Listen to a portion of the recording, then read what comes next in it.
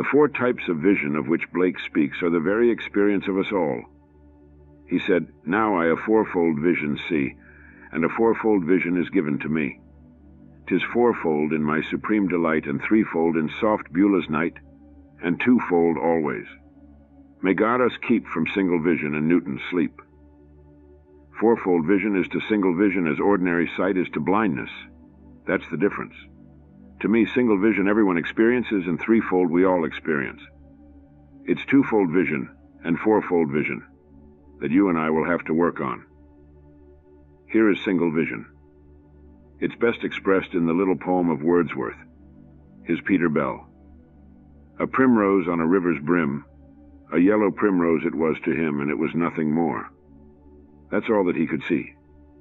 You and I will pass a lovely flower, and all we see is simply the flower. A man is man, a tree is a tree, a dog is a dog.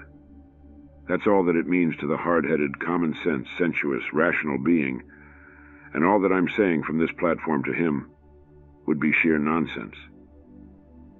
To tell such a person that imagining creates reality, he wouldn't listen to you for one moment. He would turn away as though he just heard the voice of someone that is mad. He is the rational being with single vision, and he lives in a world where a thing is what it seems to be, and that's all that it is. So everything can be weighed and measured a foot, well, 12 inches, a minute, 60 seconds. And you can simply measure everything and weigh everything that is what he calls Newton's sleep. And may God us keep from single vision and Newton's sleep, said he. Now he said, double the vision is always with me, twofold always. Now what is twofold vision? I stand before a fireplace. I have stood before a fireplace unnumbered times, enjoyed it, its warmth, its beauty, but it still is simply wood burning. One day, as I look at it and the flames leap up and suddenly something is happening, it subsides, then falls into embers, then into ash, and to all appearances it is gone. I say to myself, my life is like a fire. At that moment I achieved a simile, but I'm stirred. I don't stop there. Then I say, life is fire, my life is fire. And here I have achieved now a metaphor. I'm still fired, and I drop the is, and I say life and fire have now become synonyms. I will never again think or see one and not feel the other, or feel one and not imagine the other. And I have achieved now a symbol, some forever image. So fire forever now is simply an image. Before, it was simply fire. Now it's an image. It reminds me of life. That is twofold vision when everything becomes an image. As Goethe said, all things transient are but images. Well, is there anything in this world that isn't transient? You name one thing that isn't transient. A child appears, it waxes, it wanes, and then it vanishes, no matter how precious it is when it comes in. Last Saturday, I was over at my friend's in the hills of Hollywood. He just got a few birds. Well, he's had them now, I would say 3 months, and you should have seen him on Saturday. He found 3 eggs, these little lovebirds. Why, you would have thought someone gave him $1 million. He has 3 eggs. It takes 14 days of waiting for them to hatch out. They will come out, he'll be ecstatically happy. And then they will wax, they will wane, and they will vanish. All things transient are but symbols, if man now turns the thing into a symbol. When Blake went to Felpham as the guest of Haley, Haley thought himself a poet. His poetry has not survived, only the few pieces that Blake illustrated, but not because of the poetry, but Blake's illustrations. But he gave Blake a home for him and his wife and his sister, who lived with Blake, a garden, and enough money to buy all the necessities of life, all the food and all the things that were necessary. He tried to make of Blake a hack illustrating his poetry, and saw nothing in Blake's poetry. Well, one day Blake came home, and in his garden was stretched out a drunken soldier, and he ordered him out of his garden. The man wouldn't go, so Blake took him by the elbows and led him out of the garden and down about 50 yards.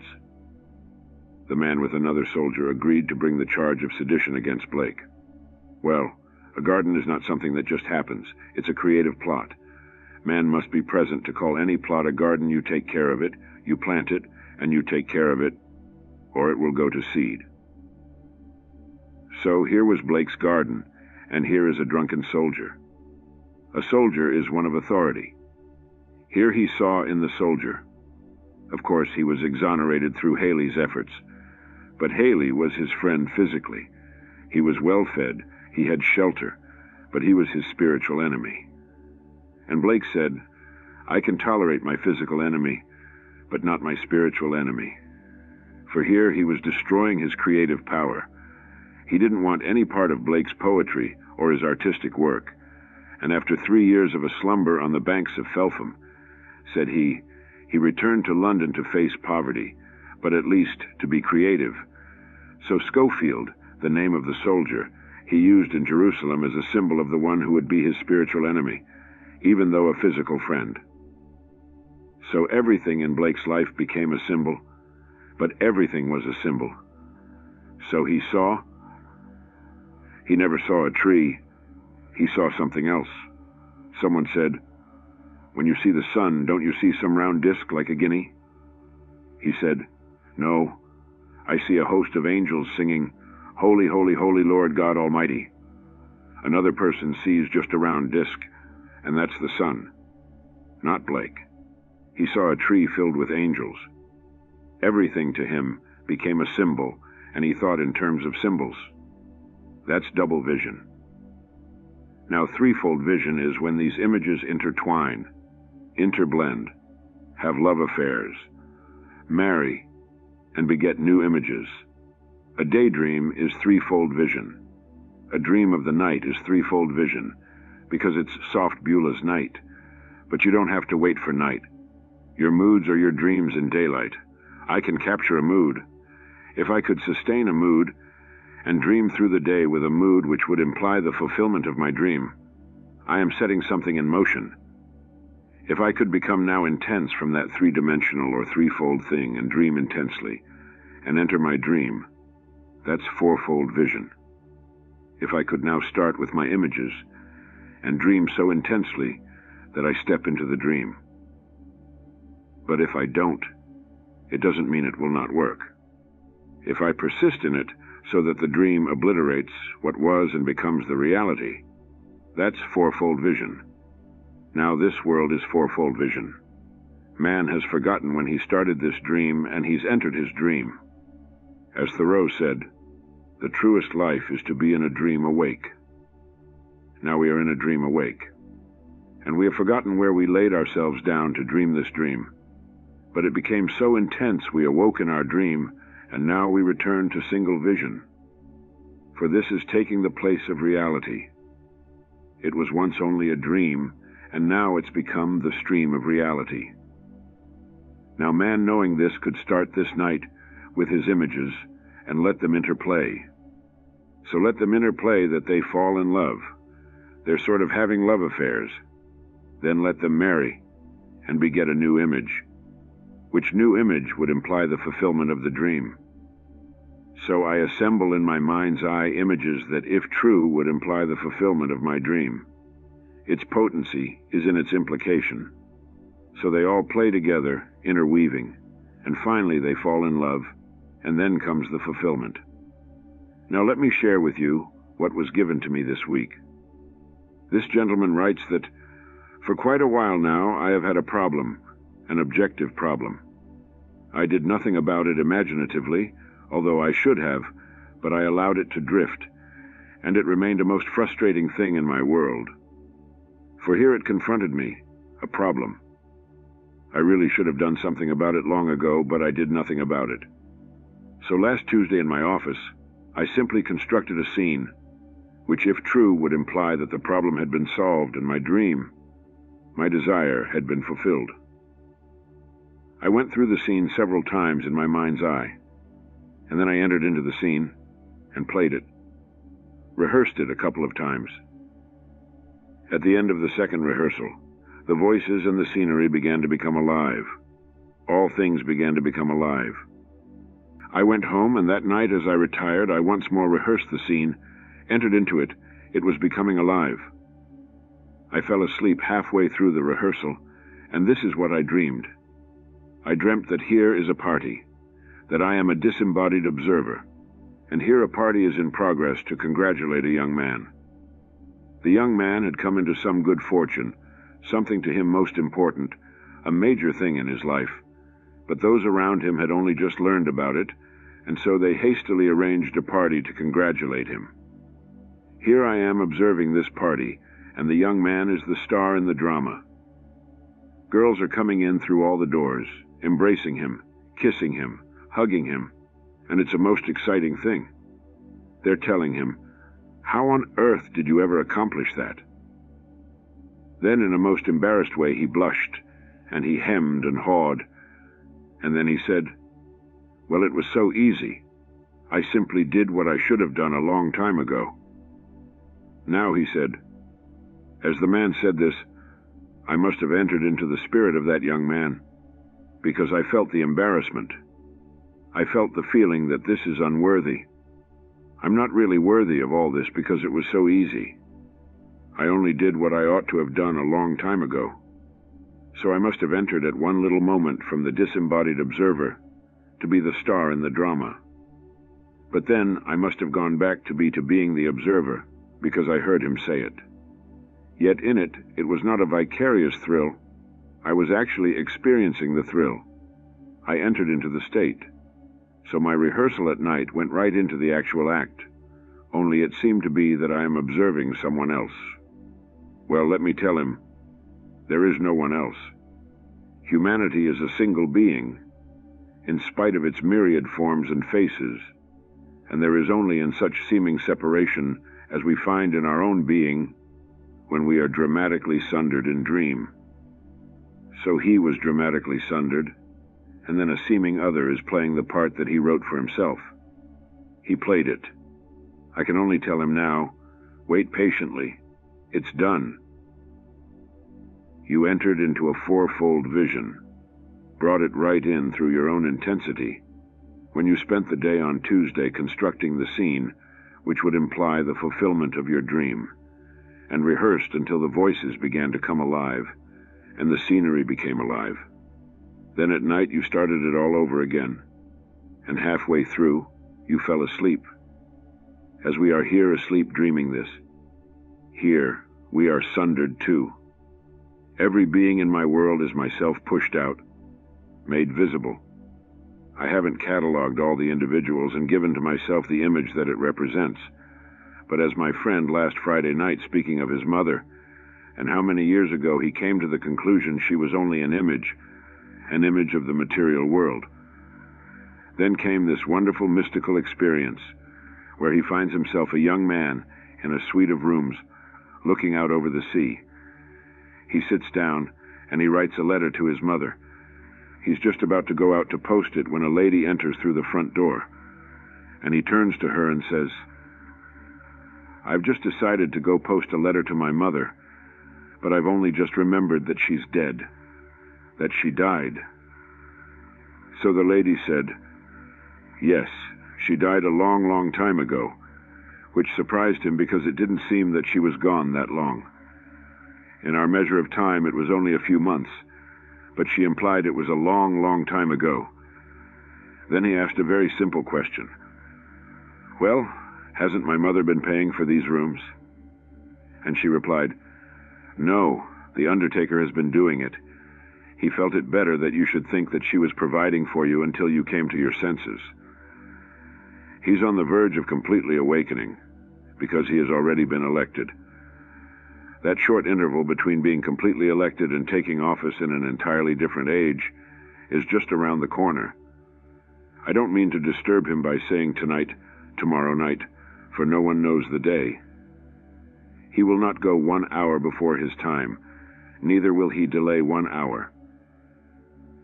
As we are told in Scripture today with the New Translation, who by taking thought could add 1 hour to his span of time. It used to be said that by taking thought could add 1 cubit to his stature. That has now been changed from a measurement of space to a measurement of time. Who by taking thought, or by being anxious, could add 1 hour to his span of life? You can't do it, so you need not be anxious, because you aren't going to postpone it. You aren't in any way going to hasten it, in spite of what all our wise men tell us about transplants and doing this and extending life today, because we know more about the human body and more about diets. You read the obituary columns in the morning and all the dietitians die just as the others, and all the doctors go the same way, and they don't live 1 hour more than those they're treating. And those that they say will live just about another day if they continue this way. I think of a friend of mine in Barbados. I poured him on the boat during Prohibition, but I mean poured him on. He would drink anything that was alcohol, but anything. Why he didn't die? Well, here is a man. He is now in his 80s, and they said he will die. I took him aboard that boat. I stopped at every speakeasy from Coney Island to the boat. Got him into a taxi, and he knew every speakeasy. Stop here, Nev, stop here.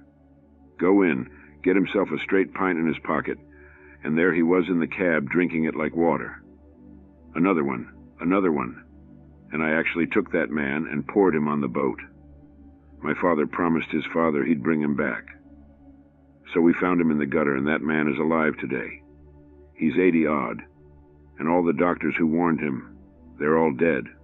All dead. Of course, he only vegetates today because he's gone blind. He has all the money it takes. His father left him a considerable sum of money, so he has 3 servants and he's blind. But there he is vegetating. Enormous today. All that money can buy, he has it, so he only vegetates. So he has to learn his lesson this way. The father in him is dreaming this dream. One day he will come to his senses, and when he comes to his senses, the whole vast world is himself pushed out. But in each the Father awakes the Father's only one, not 2. So the Father in man is dreaming. He wakes in this gentleman, he wakes in this lady, he wakes in that lady, and he wakes, the same Father who still remains dreaming, in all in whom as yet he has not awakened. When he awakes, there is only one being who began the dream, and in the end, only one who awoke. Therefore, only one body, one Spirit, one Lord, and one God, and Father of all, and you are He. So this fourfold vision is within the experience of us all. Everyone has experienced single vision, where a stone is a stone. All that it is. Everything in this world was once only a dream. Everything in the world. This room here was once only imagined, and now to us it has become what we call the fact. It has entered that stream of reality, and we see it as real. But it began as a dream in the mind of someone, executed by some architect, and then workers worked. But here it is still a dream. For its origin was a dream, well then, the end is a dream. All things bring forth after their kind. Well, if what I am now bringing forth into this world is going to supplant this and take its place, but it started as a dream, though it supplants it, obliterates it, and takes its place, it comes into the stream of reality. It's still a dream. So imagination is that power that not only has that creative power to cause that which was not to be, it also can cause that which is not to be. They can take a thing that is and cause it not to be, and they can take that which the world will say is not and cause it to be. Therefore, it not only creates, it uncreates. This is the power that is God, and that power is your own wonderful human imagination. If you are going to do it, as my friend did it, with that same intensity, then you will not postpone it. Now he knows this law, because he's applied it so beautifully time and time and time again. Yet we're all careless when it comes to a problem. Here's a problem. You could do it imaginatively. Oh well, it will take care of itself. It will not take care of itself. Because we are the operant power, it doesn't operate itself. I either operate it, or it remains dormant. And if I don't practice every day, if I were a great concert pianist, and I didn't practice every day, and then suddenly I'm called upon to give a concert, I am not ready. If I expose my playing before those who look forward to something great, I'm going to ruin my career. I must keep it day after day and practice. So when I am faced with a problem, I can't put it aside and say, oh, well, I'll take care of that in time if it's a problem. So having postponed it for months, he suddenly decided to do something about it. And he did. And moved from soft Beulah's night into fourfold vision. So when he said, and now a fourfold vision is with me, and a fourfold vision is given to me, then he confesses that his greatest ecstasy is always in fourfold vision. So that's fulfillment in Scripture. Blake was a tremendous student of Scripture.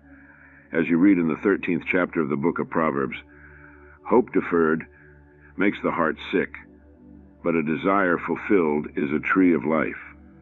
Verse 12. And so if I really want something, well now, don't just say, well, it will come. It's not going to come. That's simply hope deferred, and it makes the heart sick. But if I know that imagining does create reality, I'll do something about it. I will take these lovely images and let them interweave, and so construct them that when I bring that scenery into my mind's eye, it is implying something. Its implication is its power. What does it imply? Well, here in this case, the young man is being congratulated because something of a major, of a most important thing has happened in his life. They only just heard about it, and they came to congratulate him, and he thought it was so easy to do it that really this is not right. You're congratulating me for something that was so easy, so simple, and really, I only did what I ought to have done a long time ago. The very thing that he constructed. Because in his letter to me, he said, I knew it was a frustrating problem. Yet I did nothing about it, imaginally hoping that it would just go away or solve itself. Well, it doesn't. Like here tonight as I look out, a friend of mine who had a few little skin cancers on his face, and his doctors could give him no more radiation and told him so.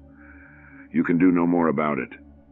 And every day you are confronted with your image as you shave. So he looked into the glass, and here is his face staring at him with these skin cancers. And yet as he is looking at it, he has to imagine that they are not there. When they actually disappeared, he doesn't even know, but they left no trace of ever having been present. Well, I have looked at his face as closely as my eye will allow, and there isn't the slightest sign they were ever on his face. Here he has been given all the radiation that the skin could take, and his doctor said we can give you no more. Sorry, and the only thing that I really could suggest would be an operation, just to have this thing removed by surgery. Well, he said, I couldn't go through it, so every day as I shave I am faced with the actual fact. But it just isn't there. So, imagination can not only bring things into being, they take things away. It can uncreate whatever it created. So this vast, wonderful world of ours that we are creating, so much of it is a nightmare. It can't endure it forever. It has to be uncreated. That's why I stress time and again, live nobly, that you can simply store your mind with dreams, with ideals worthy of recall, because the day is going to come you will survive. As told in Scripture, if you build on any other foundation than that one foundation, which is Christ, well then, if it doesn't survive the test, you will suffer loss, because it has to be consumed or uncreated, but you will not, but only through fire. Surah 3:11-15.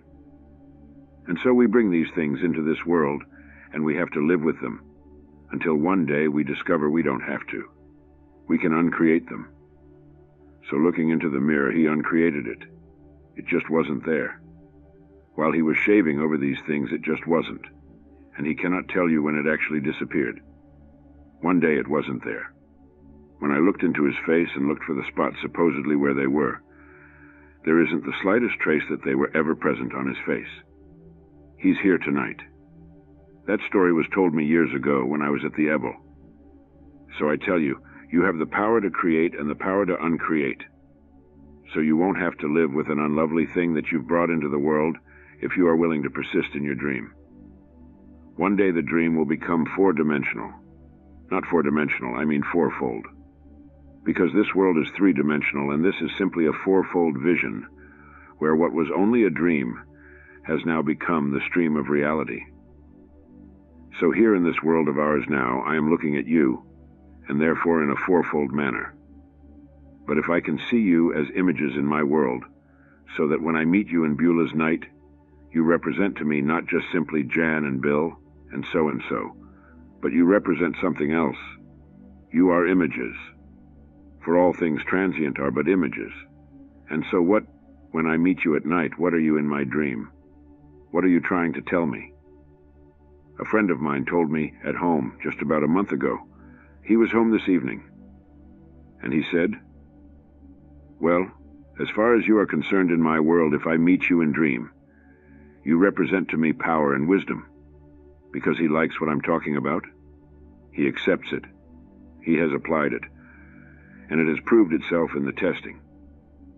And so when I appear in his dream because he conjures me, I don't come looking. He conjures me because I am in every being. So he conjures me. And whenever I appear in his dream, then to him here comes the symbol of power, the symbol of wisdom. But it is speaking through a friend's voice that I know and like very much, and his name is Neville. But Neville is only a symbol in his world, as it should be. I am a symbol in your world. So if I appear tonight, don't think I came rushing in to do this, that, and the other. I am in every being, and so everyone could dream of me tonight and see me differently, because I am in every being as you are in every being, for God is one. God is fragmented in this world. The whole vast world is God made visible, and you are He. His name is I Am. That's the name of God forever and forever and forever. So tonight, when you see the fireplace burning, as this friend wrote last week when he went home to listen to my tape, there was the burning of the wood. It was warm. He stretched out on the floor, turned on the tape, and because of the lateness of the hour and the warmth of the room and having just dined, he fell sound asleep and didn't hear the tape. That's all right. But here was the fireplace. One day, if he hasn't already done it, he will liken himself, his life, to fire. He will see it actually blaze up hotly. Everyone at some time must have observed it.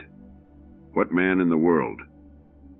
In the tropics, when it is 100-odd, you still light a fire to boil water. So everyone is familiar with fire in this world. No matter where you are in the world, fire is known to all people, and you use it to boil water to cook something. And to most of the people in the world, it simply is only a means to their end. It doesn't have a symbol as yet. The day will come, it will be a symbol of life. And you will not see either one, either fire or life, and not think of the other. You will not feel one and not imagine the other, either one. When you do that, suddenly you've achieved a poetic image, a symbol. From then on, that's all that it is in your world. Go in and turn on the gas, use it. You will still not just see gas. The minute you see fire, you feel life. And that warmth within you will always be related. They become synonyms from then on. And everything in your world will turn itself into an image. That's what Blake meant by a twofold vision. He said, a twofold vision always, never was he without the twofold vision. So here, to everyone, start with one, and it will become 2, then 4, then 8, 16, and so on. Then all the images will form these poetic images in your mind. Then when you read Blake, you'll understand him. They are all images. These are not people. Schofield is simply the one who is his spiritual enemy. In the world, he was only a drunken soldier asleep in his lovely garden. And knowing Blake by his works and his tenderness for everything, he must have had a lovely garden. Didn't have to be a big one, but how he must have loved that garden and taken care of it. Just a garden. It's a creative spot. The man was all creation, and a sleeping drunken soldier in his garden. It's like coming home and finding him in your wife's bed. That's a creative spot, too. And so out he took him. Blake was a very small man, but he had the courage of a giant. I do not know how tall he was. I read somewhere that he was about 5'6" or 5'5", a small man, well built. But he took that drunken soldier by his elbows down the street 50 yards, and then came this false charge of sedition. Blake, with Haley's help, because he was a man of means, an important person in the neighborhood, and Haley treated Blake's. Tonight, you take these 4 types of being and start on this premise. It is within your experience if you want to experience them. You have experience too. Everyone has. Unless you're blind, you can see, well, that's single vision. If what you see has another meaning than the one it appears to be, you're beginning to have twofold vision. If you ever had a dream, you've had threefold vision. Now take your images, and one day it's going to happen. May I tell you, it's the thrill of thrills to sit down and conceive a thing. And as he said, the words, the voices, and the scenery began to become alive. At that he fell asleep, and then the whole thing began to project itself, and he became fragmented. All the characters, all the girls came to congratulate him, himself now made visible as a youth, for he is young anyway. All things being relative in this world, he's younger than my son. I call that young. So here he's having, it's just himself. Now persist in it. Don't think for one moment it was another. Your desire has been fulfilled, but all things have an interval of time between that and their coming through into the stream of life that we call reality. And it's breaking upon you suddenly. And then you too will be congratulated on this major to you important thing that has happened in your life. It will happen that way. But practice, and still more practice. For you're moving into a world eventually where all is imagination. You will create at will. A garden, if you love gardens. Yes, you'll have all the gardens in the world if you love gardens. You don't have to travel by any means in this world. But if you want to travel, you only now read of the galleons of the past. You want to have the experience of that? You can conjure one and travel in that manner. You want to know what it is to travel in some other manner? You can conjure it, because it's all within your capacity to do it. That's where you're going, into a world of creation. That's the new age. And so, you'll create your world just as you want to. That is the joy that is in store for us having come down in dream to this world. For we really haven't come down. We are now dreaming in our eternal state, and we never left it. We never left our eternal home. But we are dreaming, and we descend in our dream. We fell seemingly as one man. And so, I say ye are gods, all of you, sons of the Most High. Nevertheless, you will die like men, and fall as one man. O princes. There's 82, 1-6 RSV. That's the best translation of the Hebrew in the 82nd Psalm, and you'll find, if you have the Revised Standard Version, a footnote giving such a translation, rather than the one that is acceptable in the King James Version. So I say ye are gods, all of you, not just a few all sons of the Most High. Nevertheless, this is going to be your experience. You are going to die like men and fall as one man, O princes. Well, if you are princes, then your father is a king, the King of kings, Lord of lords, and together you form him. You form one, for God is one. And so, in our dream, we dream this. We descend only in dream, and in our dreams we made it so real that we entered into the dream, and the dream became the reality. Then our eye opened upon it, and we had single vision, and became locked in the prison of our senses, or reason, or both, and became a practical, down-to-earth, hard-headed man, who knows that life is a battle, and he's going to take advantage of everyone because he's going to get his. He piles up his millions. Then the father says, "It's time enough to return now." So he slips off the little garment here, where he left the millions, to find himself restored to life in a garment, same as before, only young, nothing missing, all restored, a healthy, wonderful being to go about his single vision again until he comes to his senses. He will think the world is supporting him, that the earth, the Great Mother, is paying the rent, and that the Great Mother is providing for him. And the undertaker will allow him to think so until he awakes, when he comes to his senses. So tonight, do not postpone your dream. But do you think because you've heard what you heard tonight, that it will on the hearing come to pass? You're told in the book of James, do not be a hearer only, but be a doer of the word, 1:22. Not just hearing the word, for we hear it and then postpone the doing. So when he stopped postponing the doing and he did what he ought to have done a long time ago, then it came to pass. Now let us go into the silence. Dear God, thank you for the gift of life and the opportunity to experience your love every day. Gracious God, I am thankful for the blessings you've bestowed upon me, both big and small. Loving Father, thank you for guiding me through challenges and celebrating with me in moments of joy. Heavenly Father, I am grateful for your unwavering presence in my life, comforting me in times of need. Merciful God, thank you for the grace and forgiveness you extend to me, despite my shortcomings. Almighty God, I am thankful for the beauty of your creation, which reminds me of your infinite wisdom and power. Dear Lord, thank you for the love of family and friends, who reflect your love and support in my life. Compassionate Savior, I am grateful for your sacrifice on the cross, which offers me salvation and eternal life.